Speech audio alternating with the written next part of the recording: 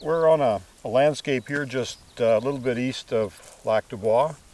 Could you give us a little bit of a description of what we're seeing around us here? Yes, Art. First of all, we're sitting in the middle of a came complex, a glacial-fluvial parent material deposit. But within that, we have a glacio-lacustrine parent material or a lake bed landform that developed within this particular environment. Mm-hmm. So in terms of landforms, you mentioned the word lacustrine, and that means what? Glacial-lacustrine means that the material formed in a lake where the water was derived from a glacier.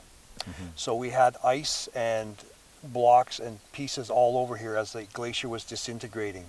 And the sands and gravels were being deposited as these cames or these hummocky piles that we see around. But in this area here was probably protected by ice in various areas, and there was a small lake here. So as the meltwater was moving through the glacial fluvial deposits and depositing that, it was carrying the silts and clays into this little lake environment. Okay, so what kind of parent materials would be generated by that in that kind of process in this landform?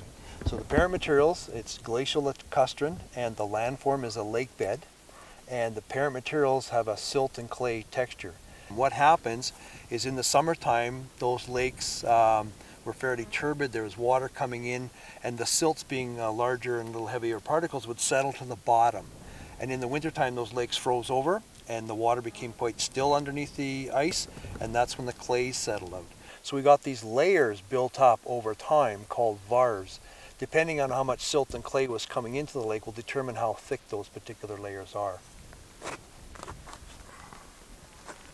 You see when I dig the sample out, it's coming out in plates. And I can break these apart. I could see the layers. Actually, we have some more varves here, and if you look very closely at this, you can see the distinct layers. You can see 1, 2, 3, 4, 5, 6, 7, 8, 9, 10, 11, maybe 12, 13, 14 layers in here. Layers of silt and clay. The clay will be probably the lighter ones.